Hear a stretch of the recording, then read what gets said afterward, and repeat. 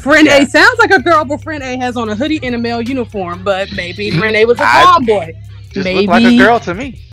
My thing is that, and then now, but you're right though. I know you're going. Follow like in the scene where friend A, who like purposely doesn't have a name, friend A describes him. He's like, you're intelligent, you're funny, you're smart, you're attractive. I don't understand why no one wouldn't fall in love with you. And I'm like, what if because they said, the God said the girl falls in love and knows, and it takes a guy a while. And I'm like, what if at the end of all this, towards the end, he finally sees her and he's like, wow. And she was always the real one. Like I knew the whole time, because he learns to stop being so, what's the next service level? What's it? Shallow.